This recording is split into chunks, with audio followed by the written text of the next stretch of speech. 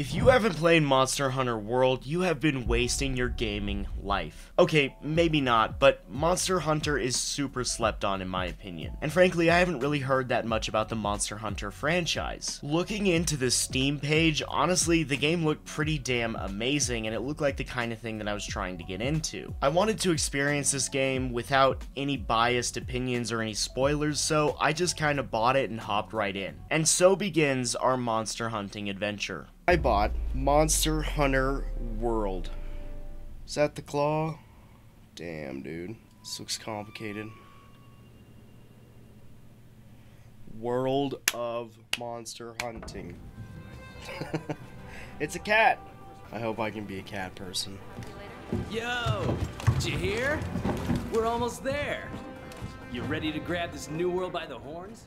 The game starts off on a ship full of other hunters. Right away, this game looks pretty top-notch. The characters are a little campy, but fun. Oh, I just get a whole color wheel? Interesting. Dang, those are cool scars. What would a monster hunter look like? Let's go with this, but we're gonna change things. I'm blown away by the character customization options. Very in-depth and impressive. That is so funny. Wait, I can reposition them. That's so gross. Eyelash length? Dude, the character customization's insane. I can change each eye individually. Excellent. Why are they so scantily clad? Can I get more clothes?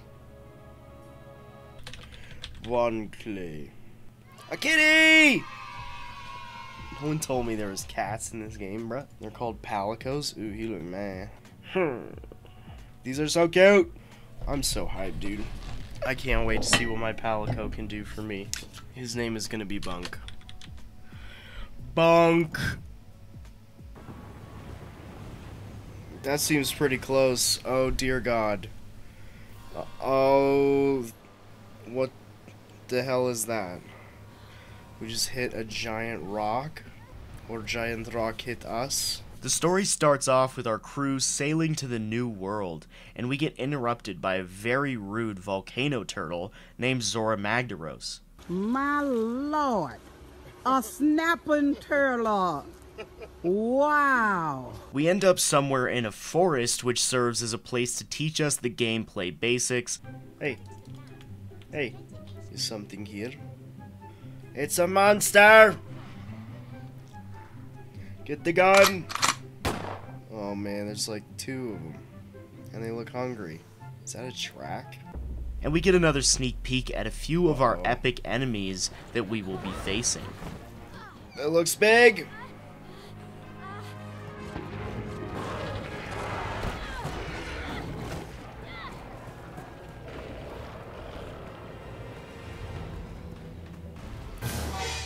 Are you kidding? That is not good. Dude! Bruh! Alright, that's a pretty good little intro into the world.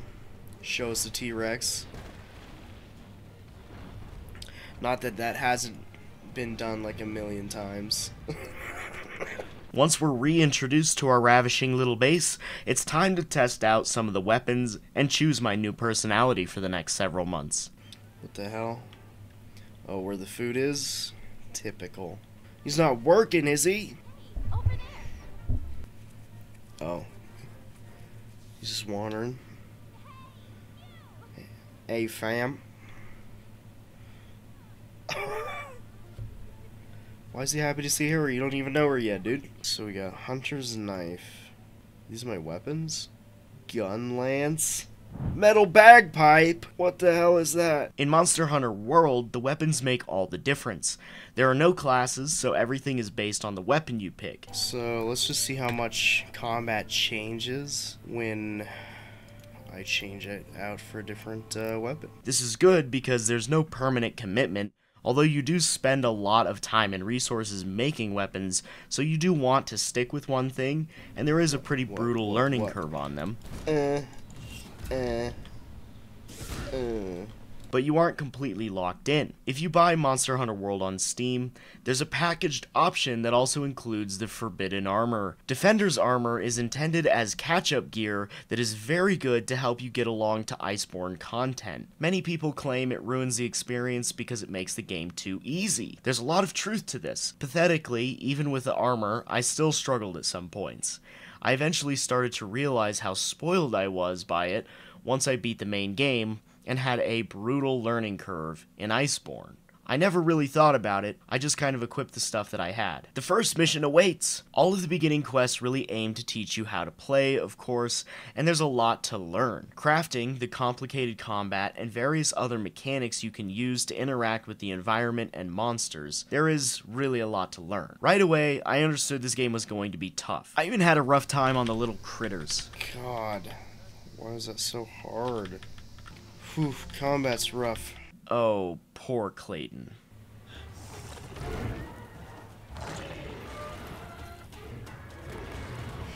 Ew! It's funny to look back to think that killing a monster in 5 minutes with Defender's Armor was tough for me.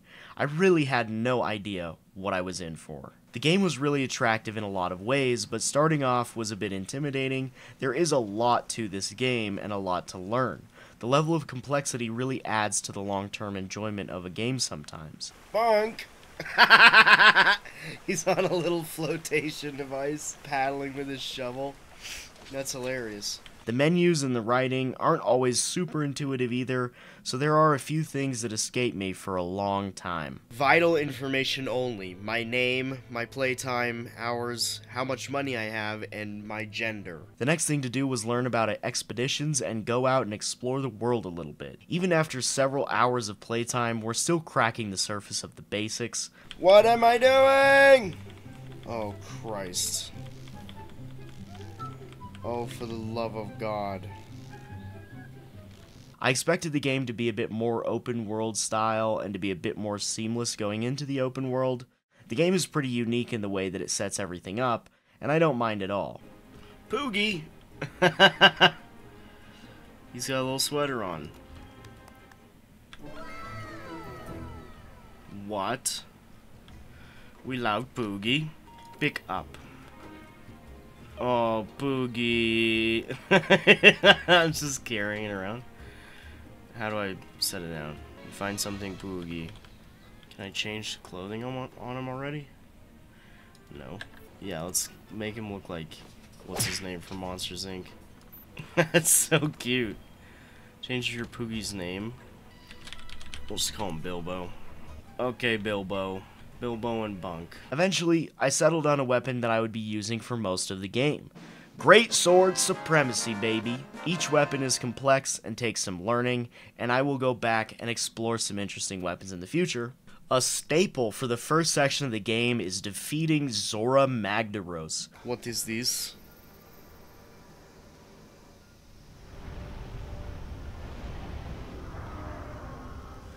Get to your posts now! Oh. A snapping turlock. Oh. A giant elder dragon the size of a small volcano with the attitude of one as well. The quests dealing with Zorah Magdaros are kind of a welcomed break from the same Monster Hunter format. Whoa. Oh, right in his open mouth. That was nice. Oh, here's a hitching post. Okay. I'm on its back. Yeah. Find the magma cores. Dude, this is literally exactly like Deathwing. That's one of those cores. Attack it. Where? This one? Oh! Nice. Okay, so maybe there's... Uh-oh. Jeez. Well, there's his head. This is scary.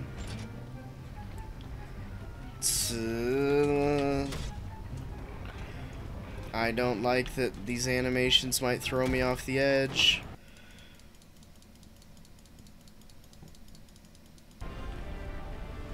This cannot be. What's that? Are you okay? Okay, it just reset me. What is this? Under Zorah's back now! Ballista team, acknowledged. On it. Careful there, partner. That's the mysterious monster we've been hearing about. The one that left those thorns behind. Oh no, is that it? What happens now? In this, in this game, I never thought I would fight a dragon on the back of another dragon. I'll say that much.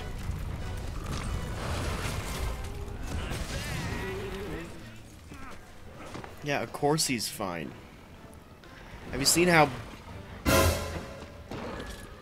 The more I played this game, the more enjoyable it became. The first 10 or so hours are essentially an introduction into the game, despite fighting a literal mountain. After the altercation with Magdaros, we discovered another very unique and creative area in Monster Hunter. So we didn't get him.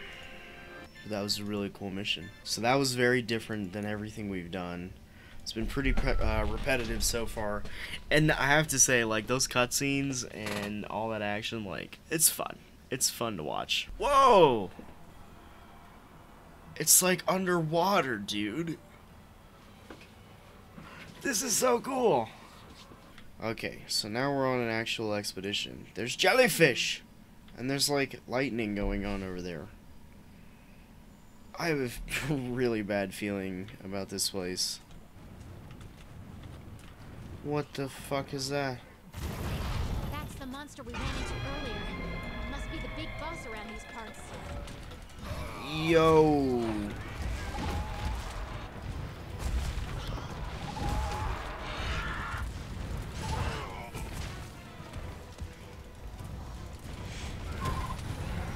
Oh. Hit with ice blight. It's gonna make you. Bruh. Dude, am I actually just trash at this game?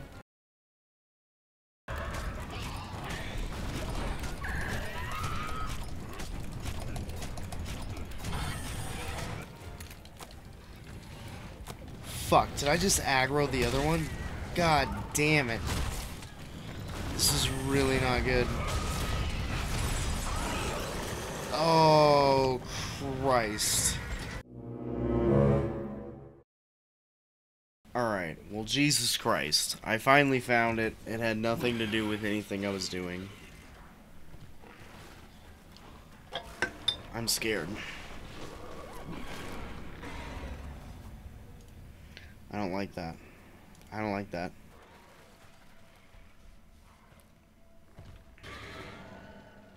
I am gonna go back. Fuck this whole place. Okay, well, Coral Highlands has been absolutely insane. I spent some time fighting various monsters in the beginning areas of the game, and playing catch-up, and doing some optional quests. Anjanath and the Rathians were starting to give me a taste of how challenging this game could really be, despite having absolutely broken equipment. The final bout with Zorah Magdaros was challenging. I had to farm some fire resistance, and at the time I didn't even realize I needed to roll to put out the fires on myself, which is embarrassing and of course made the entire fight, very challenging. You can roll 3 times to put out the fire. Remember stop, drop, and roll? This was a decently challenging quest, despite it not being a full-blown monster fight. Alright, I get flown over. Ah, yes. There's a core now. And now I just do as much damage as possible. Hell no, man. What the fuck, man? What the fuck is that? I don't remember any critters last time. All right. Hold nothing back. Magma destroyed. Yeah. Oh. Yes. Boy. Ooh, no, I'm gonna die. Watch yourself. Bro, that was so much. Hey, partner. What am I supposed to do about that? Alright, this time let's not fucking lose like idiots. Yeah. Use whatever you can. He's a silly Billy, alright.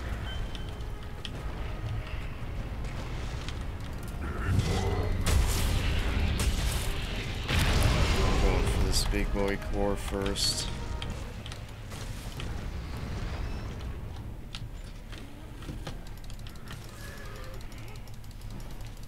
That's it, I'm getting out of here. That's it? I just had to confront him.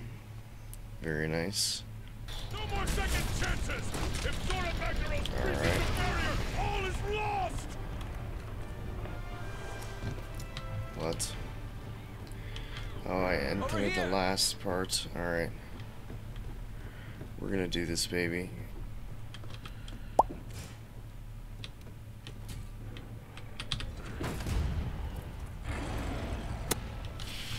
Let's go. The switch is on the bow of the ship. I think I jump off right here.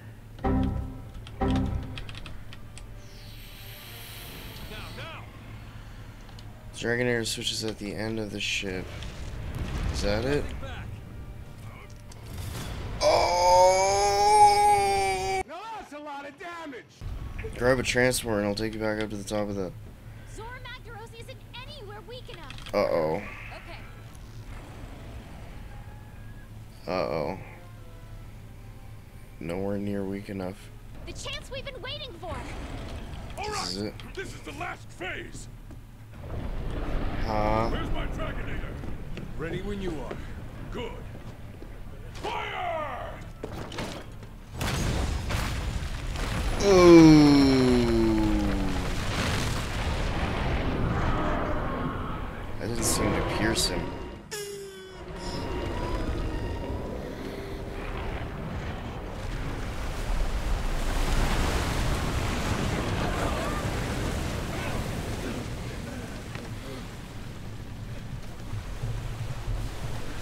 I'm scared. Whoa.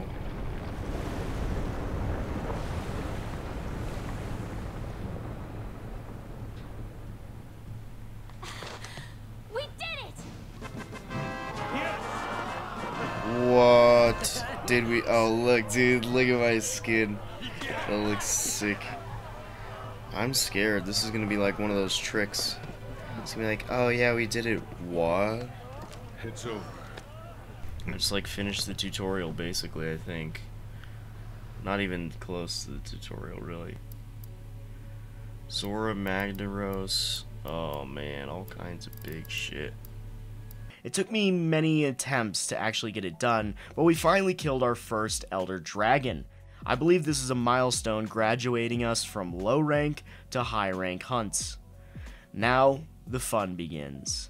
The beginning stages of any video game always feel pretty magical. We get introduced into an exciting fantasy world, learn a plethora of new things, and get excited about the adventures to come. Choosing a weapon is a bit of a commitment, and I think I found one that I wanted to practice with for the rest of the game. Interacting with the environment, swinging and climbing, gathering, the slinger and clutch claw, weapon sharpening, and the mechanics of your weapon are all things that make this game pretty vast and interesting, but it can be a lot to learn at first. I personally found the game and its interface a little clunky, and I had a rough learning curve with the controls and combos.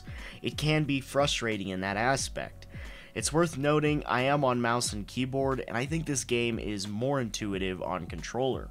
The gameplay of this game is really fun. Every fight is just a big boss fight in an epic hunt. The monsters are all very cool and unique and challenge you in various ways. The cutscenes are so cool.